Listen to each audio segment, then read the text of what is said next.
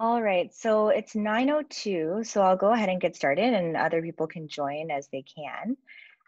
So thank you so much for everyone for joining me for this Grand Rounds presentation today. I'm really excited about it. My name is Ada Gu, and I'm a PGY3 in the CCFPEM program. And my supervisor for this Grand Rounds presentation was Dr. Kang Ray Lin, who also is a graduate at the CCFPEM program. And the topic today is advanced POCUS applications with a focus on obstetrics and gynecology. And I would like to particularly acknowledge Dr. Carol King, who is an OBGYN here at London Health Sciences Centre, for her input and her expert opinion as well. And so we're going to start with a case presentation, and I'll ask people to answer some questions for me as well throughout the presentation. So we saw a 34-year-old G1P1 female in the emergency department. Her last menstrual period was in June 2020, and she was sexually active and attempting to conceive.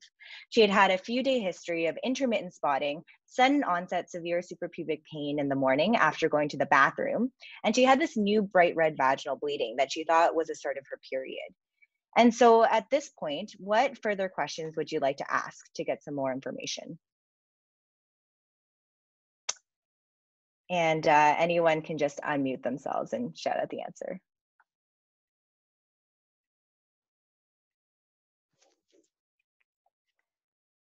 Or I'm going to ask Jen.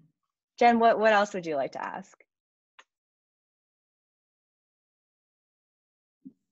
Sorry, so I was just trying to unmute myself. In terms of what I would ask about a like a more specific past medical history. I would ask if this has ever happened before. I would ask about some of the medications that she's taking, like the allergies and things like that, surgeries, and I would kind of start with that. I would probably also ask about other associated symptoms such as like urinary symptoms. I would ask about some generalized symptoms like fevers and go from there. Yeah, absolutely. And so we asked those questions. So in terms of her past obstetrical history, she had had a previous spontaneous vaginal delivery at term in 2016. She hadn't used any like fertility drugs or intrauterine fertility medications or anything like that. No past medical history, no medications that she was on. Immunizations were up to date, no allergies, and she denied any history of smoking, alcohol, or recreational drug use. And so on the initial physical exam, she came in, she was afebrile, she was hemodynamically stable, and she appeared to be well. And pain was tolerable with some ketorolac as well as some Tylenol at home.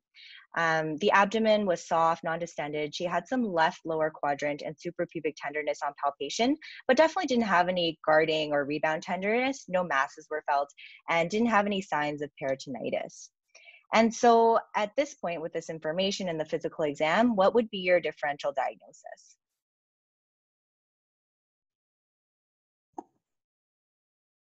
Ectopic pregnancy is the first thing we need to consider and rule out, right?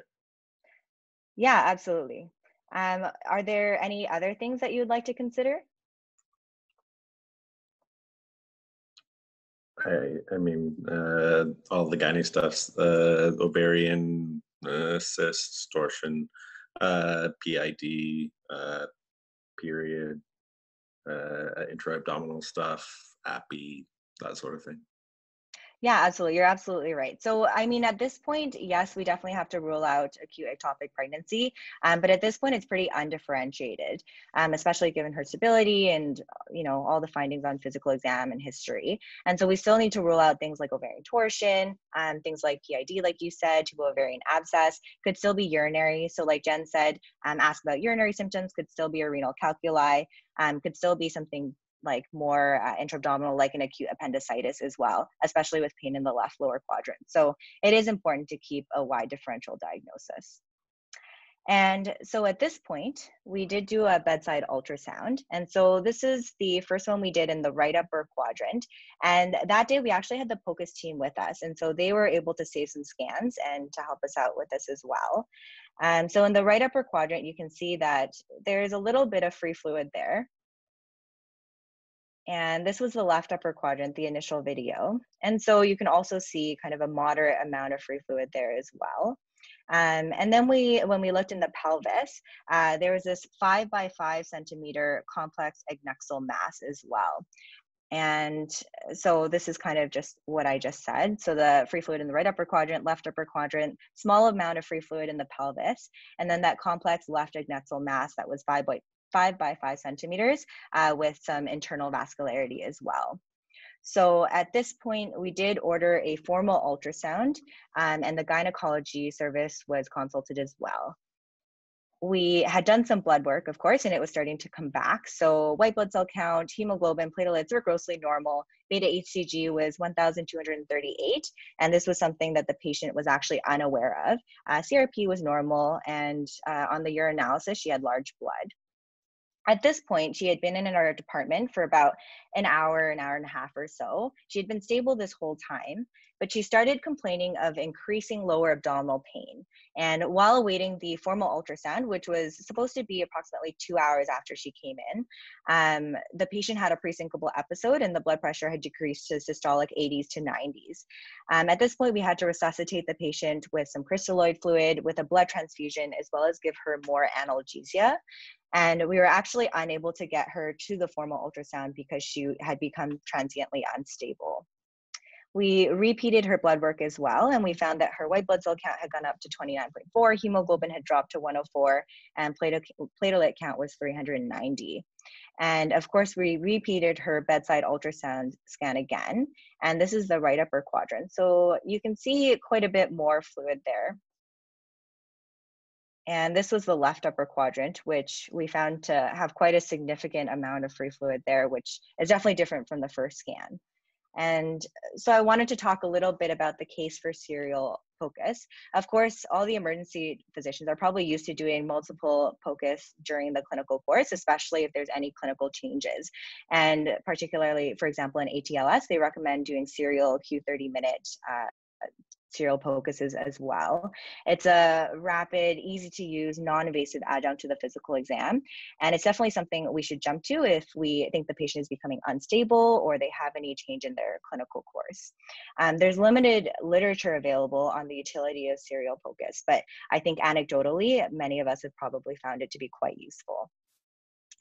And so now that the patient is hemodynamically unstable, what are the next steps? I won't pick on people again, but essentially we called gynecology again, told them about the situation. They were already involved, and the resident had already come down to see the patient. And so we just repeated some of the blood work, made sure the group and screen and everything was done, tried to adequately resuscitate the patient and stabilize them as much as possible. And they were taken to the OR as an A case. And again, this is before getting the formal ultrasound, as she was too unstable to get that done. After she was taken to the OR, the diagnosis was ruptured ectopic pregnancy. They had removed the ovarian ectopic pregnancy and left oophorectomy, and they had found approximately 700 cc's of intra-abdominal bleed, so what we were seeing on the POCUS there. I wanted to talk a little bit about point of care ultrasound in the emergency department.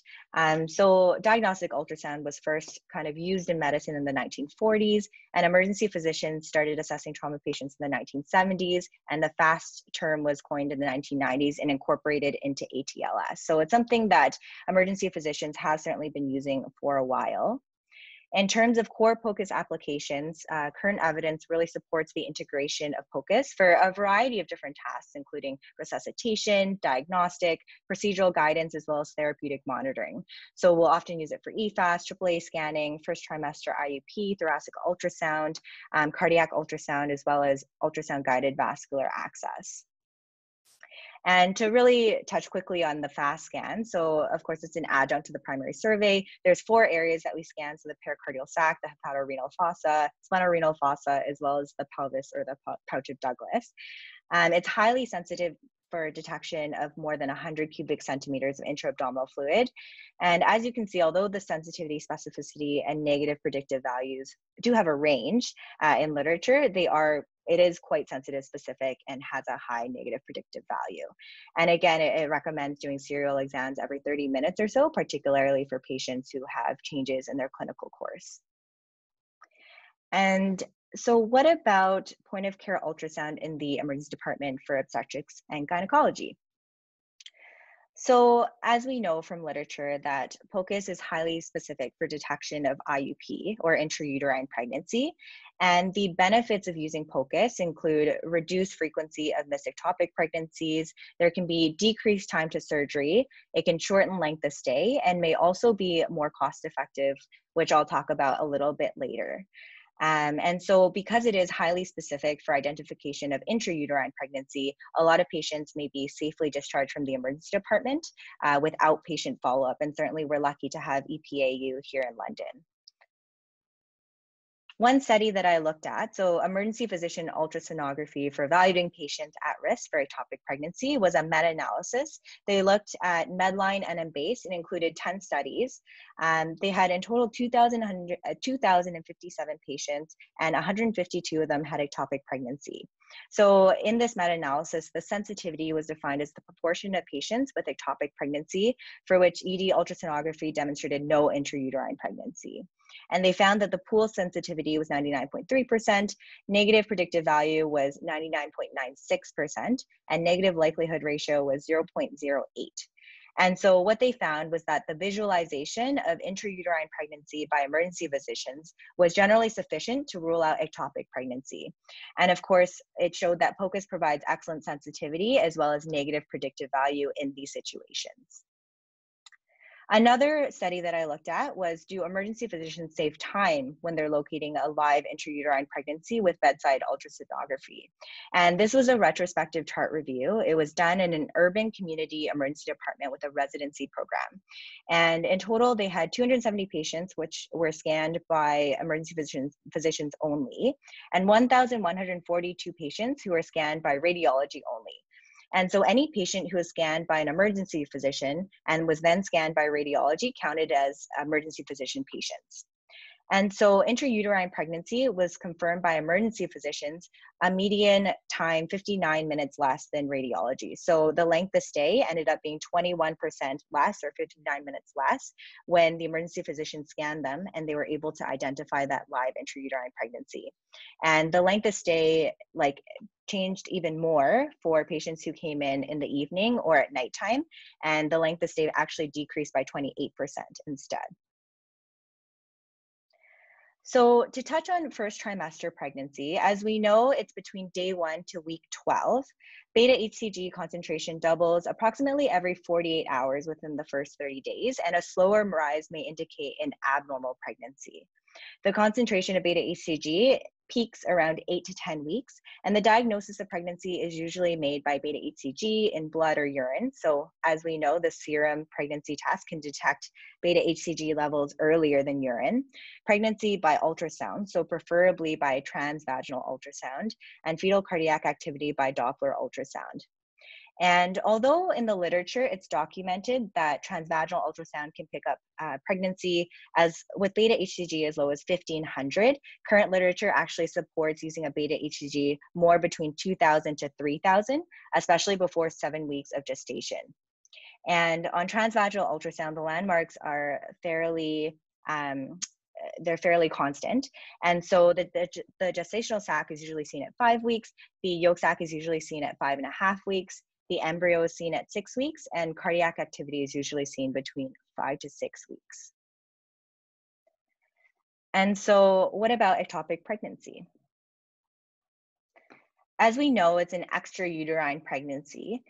The most common location is the fallopian tube. So 96% of ectopic pregnancies will be located in the fallopian tube, but it can also be located cervically, interstitially, in the hysterotomy scar, intramurally, ovarian, or abdominal.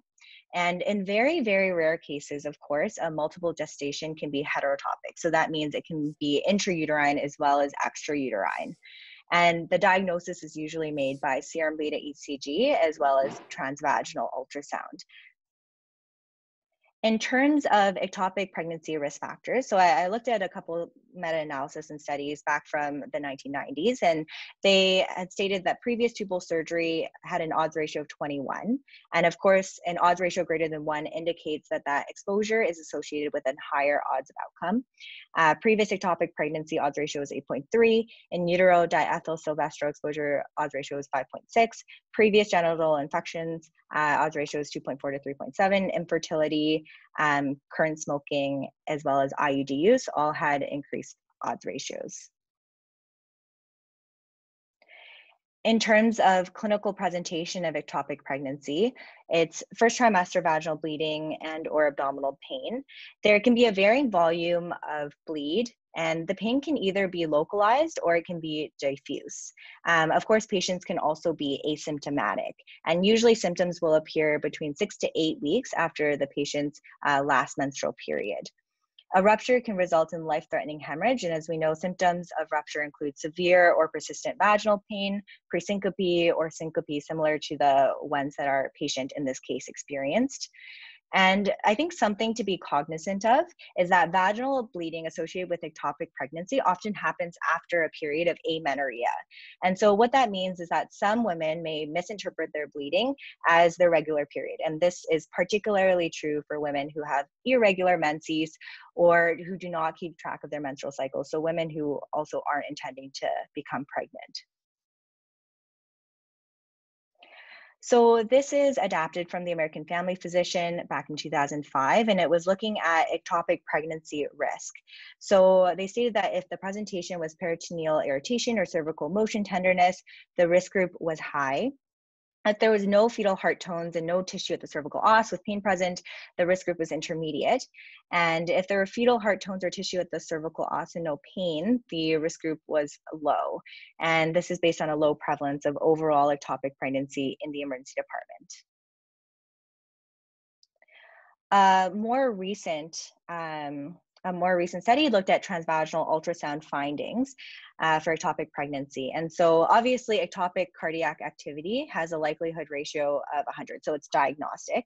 A likelihood ratio greater than 5 is moderately strong evidence for ectopic pregnancy. Greater than 10 is strong evidence for ectopic pregnancy. And less than 0.1 is strong evidence against ectopic pregnancy. And so if you have an ectopic gestational sac, your likelihood ratio is 23. An ectopic mass and fluid in the pouch of Douglas is 4.4. And then ectopic mass has a lower likelihood ratio. And of course, no intrauterine gestational sac can be pretty ambivalent. And then as we said, intrauterine gestational sac obviously basically rules out ectopic pregnancy except in those heterotopic situations. And so this is more recent from the SOGC clinical practice guideline, the ultrasound evaluation of first trimester complications of pregnancy. And so they were looking at the diagnosis of asymptomatic tubal ectopic pregnancy. And what they stated was that possible ectopic pregnancy is when serum beta HCG levels are greater than 2,000 and you have the absence of intrauterine pregnancy on transvaginal ultrasound. So it's possible, but there could be other situations that would explain these findings. A probable ectopic pregnancy would be when serum beta HCG levels are greater than 2,000 and you have absence of intrauterine pregnancy on transvaginal ultrasound and an adnexal mass on transvaginal ultrasound. So that increases the risk of ectopic pregnancy. And the diagnosis would be if you had a gestational sac inside the fallopian tube on transvaginal ultrasound. So in the absence of an intrauterine pregnancy, a beta HCG level of greater than 2,500 has an 11% sensitivity and 95% specificity for an ectopic pregnancy. And another study that I looked at, just looking at new diagnostic criteria for non-viable pregnancy early in the first trimester. So this was a systematic review article that was published in the New England Journal of Medicine back in 2013 by radiologists. And so they really looked at research in the past 2 to 3 years, which has shown that the previously accepted criteria for ruling out viable pregnancy, which was mostly based on smaller number of patients, was not stringent enough to avoid false positive results for non-viability. And obviously, if you have false positive results, that can greatly impact a woman's course or a patient's course. They suggest that the criteria for diagnosing non-viability in early pregnancy should virtually eliminate false positive results, as the sequence of events on early pregnancy on ultrasound are fairly predictable. And so what they recommend are findings diagnostic of pregnancy failure or non-viable pregnancy on transvaginal ultrasound include crown rump length of greater than or equal to 7 millimeters and no heartbeat instead of the previously used 5 millimeter cutoff, mean sac diameter of greater than or equal to 25 millimeters and no embryo versus the 15 to 16 millimeter previous cutoff, as well as the absence of embryo with heartbeat greater than or equal to 2 weeks after a scan that showed gestational sac without a yolk sac, or absence of embryo with a heartbeat greater than or equal to 11 days after a scan showed a gestational sac with a yolk sac. And so what they stated is that there can often be inter-observer variation between 15 to 20%.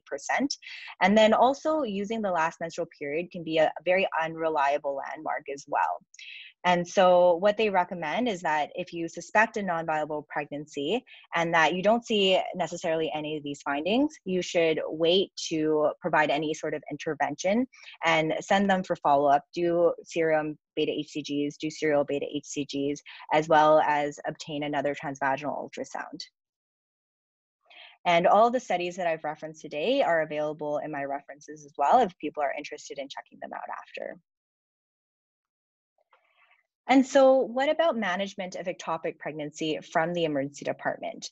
So we broke this down into 4 different types or groups of patients. The patients that we see who are pregnancy of unknown location, so they might have a positive beta HCG, but we might not be able to see anything on the POCUS, or we might not know, whether this is an early ectopic or an early intrauterine pregnancy. The stable ectopic pregnancy patients, the borderline or transiently stable patients, such as the one that we saw in this case, as well as the quite unstable ectopic pregnancy patients. And we were also able to get some expert opinion on this case as well. So in terms of pregnancy of unknown location, if they're stable, you can refer directly, as we know, to the EPAU for ongoing care. And that's usually when they're less than 12 weeks by last menstrual period. They do need a formal ultrasound. So that can either be done by the emergency department or it can also be arranged by EPAU. And they do not need to consult gynecology if they're stable. Of course, if you have any questions about the patient, if you are unsure about how to refer them, or if you're unsure about the management that they require, you can always call gynecology on call and they're happy to help. And, certainly they're very willing to work with us. Sometimes they can even expedite or they can facilitate an appointment in EPAU as well. And this is also supported by the National Institute for Health and Care Excellence Guideline, which was published back in 2019, who suggests reference or referral to an early pregnancy assessment service if they're less than 6 weeks gestation, if there's any uncertainty about gestation, or if there's any kind of abdominal pain or bleeding as well. For the stable patient, they recommend consulting gynecology on call, as well as arranging a formal ultrasound. And certainly this is for any patient who has a positive pregnancy test and possible pain or abdominal tenderness or pelvic tenderness as well. For your borderline or transiently stable patients, definitely consult gynecology as soon as possible. Arrange a formal ultrasound as soon as possible. So during the time that they are stable, if you're able to get that ultrasound, that information can really help gynecology, especially to better characterize a corpus luteum cyst or something else that might be causing the issue. You should get your blood work stats. So that includes obviously a CBC, a group and screen, make sure they have an IV and keep them MPO, because likely they'll be going to OR if they're unstable. And any resuscitative measures that they might need. So that's including any crystalloid fluid, any blood, any analgesia, and just making sure to reassess them frequently and make sure that they're not becoming unstable and they're not declining in clinical course. For your unstable patients, of course, you should immediately consult gynecology. You should do stat blood work, so your CBC, your group and screen. You should call for blood and consider transfusing if they're unstable, and also perform other resuscitative measures. So we had talked to Dr. King, and of course, if a patient is unstable, they could not go to a formal ultrasound. So the combination of a positive beta HCG, a negative intrauterine pregnancy, and a positive fast scan would be enough to take them to the operating room. And even if it's not for an oophorectomy or removal, they could even go for a diagnostic laparoscopy. And for patients who are seen in a rural or community hospital, of course, it really depends on your center. So any unstable patient, ectopic or intrauterine pregnancy, should be consulted to gynecology on call. Of course, if you're in a rural or community hospital and you don't have access to these services, you can potentially consult your general surgery colleagues. Or you should make the call out as soon as possible through one number and get some sort of other consulting gynecology on board. Of course, a formal ultrasound is always helpful for these situations, but it's understandable if due to time or limitations of resources that you're unable to get it. And a bedside ultrasound is always useful for assessing for hemoperitoneum, for any adnexal masses, as well as any intrauterine pregnancy. And all of these things can provide our colleagues with more information so that they're better able to take care of the patient once transferred. In terms of the patient in our case, she had a 2-week gynecology follow-up post-operatively. She was admitted only for a couple days and she was discharged home in stable condition. She had 5 days of light bleeding post-operatively that then subsided, and she was feeling well, her incisions had healed, and she was doing well overall. The twist from this case was that when the pathology formally actually came back, the hemoperitoneum was actually secondary to a ruptured corpus luteal cyst, which actually didn't have any products of conception in it. And her serial beta ECGs were 12 and 2, which meant that things were resolving. So it's possible that she had a very early intrauterine pregnancy that was not actually visualized by bedside ultrasound, and she also had this complex corpus luteum cyst with abundant blood clot. In terms of her follow-up, she is still able to conceive with one ovary, so that was told to her. She should continue to track her menstrual cycles. She had a gynecology follow-up in clinic in a few months. And if pregnancy was suspected, she was recommended to do a home pregnancy test and then call the gynecologist's office where they would do serial beta HCGs as well as a transvaginal ultrasound. Something that we had wondered in this case is that if anything could have been done differently from the emergency department, from the time that she came to see us and we started doing all that workup on her to the time that she went to the operating room. And so something that would have been helpful was a formal ultrasound. So that probably could have better characterized the adnexal mass. And you could have seen whether it actually looked like a corpus luteum cyst versus something else. But ultimately, if a patient becomes unstable or they're quite transiently unstable, then they wouldn't be able to go to ultrasound, and likely they would be taken to the OR as long as all of the blood work had been done, as long as they had the IV and were kept NPO as well. And of course, we had talked about heterotopic pregnancy.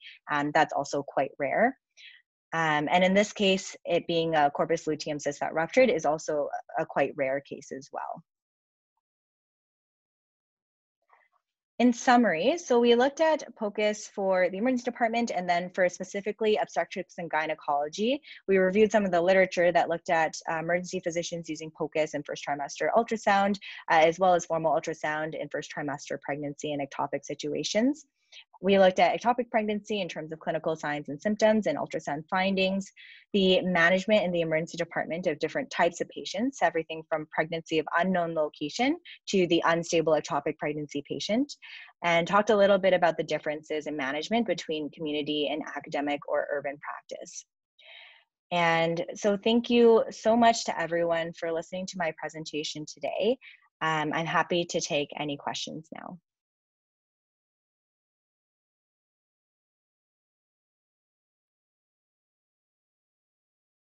And again, thank you to Dr. Carol King for providing her expert opinion on this case, as well as even attending this Grand Rounds presentation today.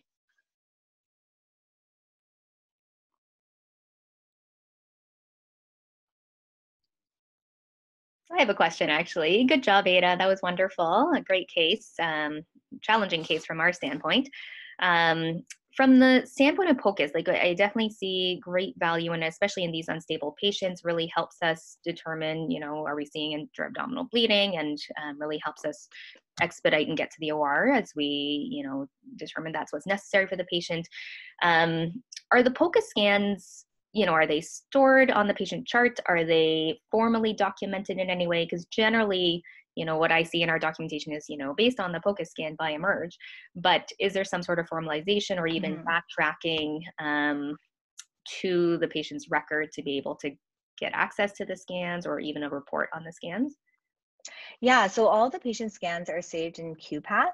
And especially as residents, we're encouraged to save all of our scans, and all the staff have to save their scans as well. I don't know if other services have access to QPath, but it's a database for all the scans that are done. And you can look up patients by their ID, and it'll pull up all the scans that were done on different days.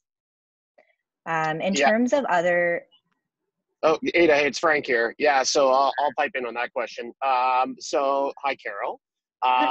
Hey, so the POCUS scans are on like a new archiving platform for cloud-based that anybody can access, though the gynae residents aren't probably online there yet because we've had to set up accounts. So like medicine, ICU, Emerge, Gen Surge, urology, a lot of them are coming online there. So if that's a desire and want, that is certainly a next step that we can do for all the residents and staff. That's connected that way. It's not formally pushed to the EMR just yet. There is capacity for that really until we go to electronic charting for staff. I don't think that's going to be a mainstay, but certainly in any consultation, the gynae residents should have the ability to ask, hey, what's the PIN? I'll look it up, and they can look that up for sure online.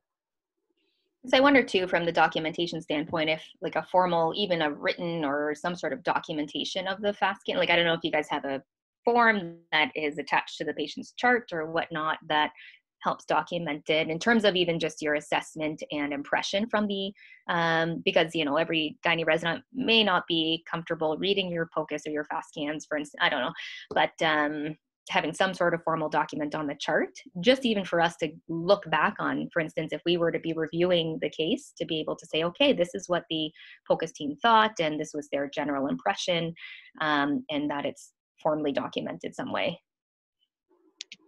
You got the old doc chicken scratch that usually is what goes along with that, which can be good. Like, yeah, I think a lot of us do our best, but I'm not going to pretend that some of us have the worst handwriting ever. So that's probably the main one that you can do now, but it doesn't mean that we can't do a little bit better. So we can certainly kind of take some steps to formalize that, and especially these patients and the gynae ones. Especially these patients, if we're going to act upon the scan based on the scan, it's nice from our standpoint too, I think, to say, oh yeah, this was the impression, and you know, because I think even looking at that scan, those are beautiful scans. It's you know, you guys are doing a great job with that. So thank you. If we can use that, especially in this case, for instance, you know, she didn't have time to get a formal scan. We took her right to the OR. So yeah, it just would be helpful, I think. Yeah, nice to see. Yep. I agree with you. We'll try and improve a little bit on that, but for the most part, these ones usually get pretty well documented, at least in the formal stage. And that's my plug to the rest of the residents and staff on this call to always save your scans. Thank you. Oh, and it's Jason Lam here. The other thing is for the EPAU clinic referral, they do have a heading that says POCUS findings, where we'll write down our POCUS findings, whether we've done a transabdominal plus or minus a transvaginal, so we can show if we saw a GS, YS, heart rate, etc. And then, as Frank was saying, there is some capacity to push these reports to Cerner. So for this one specifically, this is the scan that I did, and we were able to push that report under results. So it'll say POCUS fast or POCUS abdomen.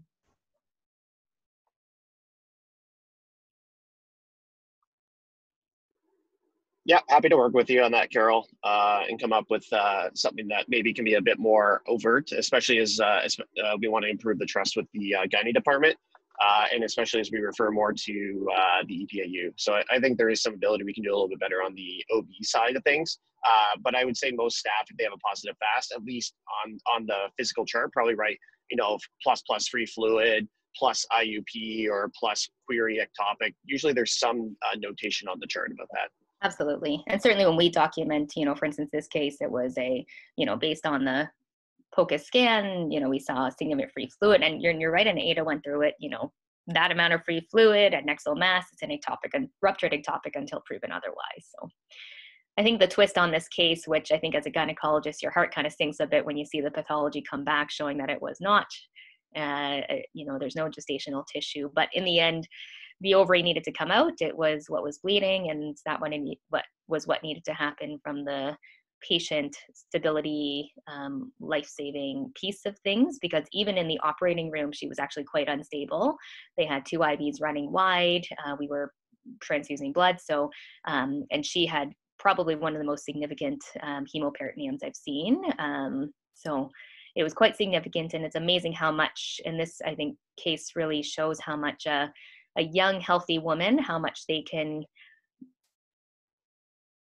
go through, and you know, how much their own hemodynamics can support them until they just suddenly crash. And so it was quite impressive how much blood she had in her abdomen. So the ovary needed to come out regardless, but it's, you know, the question of, after the fact, in hindsight, was there a very early intrauterine pregnancy, which complicates factors as her beta was quite low, 1200. So even a transvaginal ultrasound might not have seen that. So. Mm-hmm. Yeah, it was actually crazy when she came in. She's like, I almost didn't come in, but I just like the Tylenol just wasn't enough for my pain, and I figured I would come in for some pain medication. So you're totally right. Like it's always surprising to see how much young, healthy patients can tolerate. Yeah.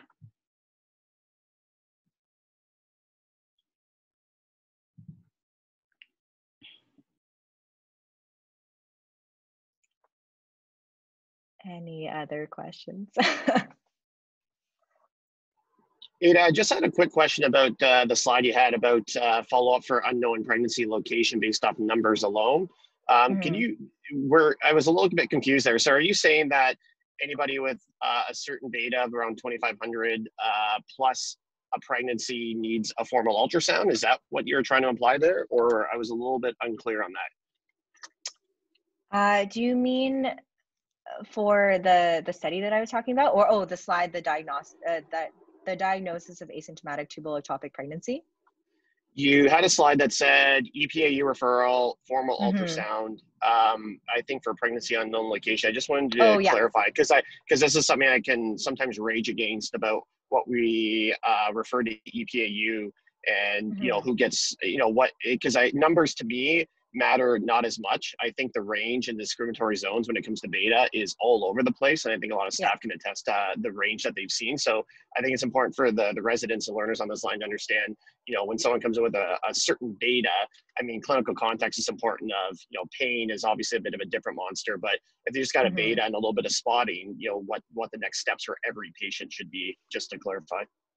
Yeah, absolutely. So, I mean, what I meant was that if they have a positive beta and you don't know what's happening, they should get a formal ultrasound at some point. So it may not be from the emergency department, but EPAU can also arrange a formal ultrasound to be done. But if they are having pain and, you know, active bleeding, then I would do a formal ultrasound for that patient. So you're saying anybody with a positive beta, you're going to send to EPAU and get a formal ultrasound on? So yeah, that's what I'm saying.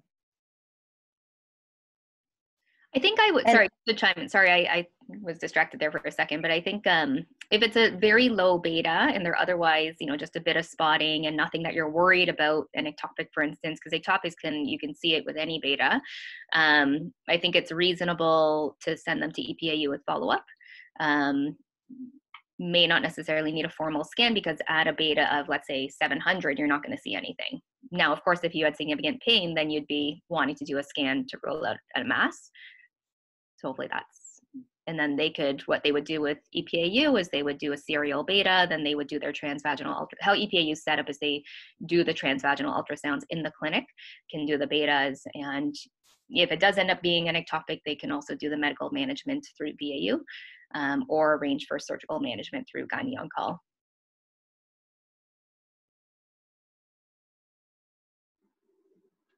For sure. I guess I'm thinking of the patient, what you're describing was like has a beta of say 800 and they're there and they're like, oh, I didn't know I was pregnant. And they're not really having any pain or bleeding or anything specifically at that moment. So I guess I wonder, is there any particular reason why they can't follow up with their family doc for just kind of repeat betas and go from there? Like, or is really the standard going to be that we refer all these to EPAU? Because that's actually quite a number of patients that we see currently. Oh gosh, no, those I think family doc is fine. I think EPAU would be if they have spotting, pain, like symptoms, where there could be complications of the early pregnancy. I think if it's hey, I showed up because I had, I don't know, some other reason they're there and turns out they're pregnant, I think it's reasonable to send them to their family doctor for follow-up, just for routine pregnancy care. Perfect. Yeah.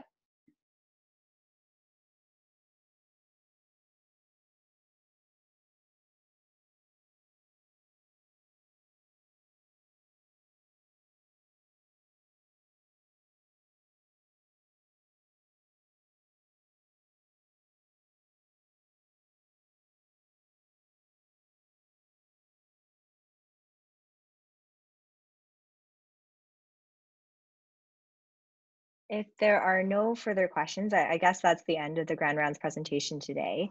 So thank you again to Dr. Carol King for coming and answering some questions and providing your expert opinion. And thank you everyone else for joining the Grand Rounds presentation today. I hope it was helpful. Of course, if anyone is interested in any of the resources I used or any of the literature, I'm happy to share those things with you or even send you my slides if that's allowed. Otherwise, I think this is recorded if you wanted to watch it again on your own time. Thank you, Ada. Great job.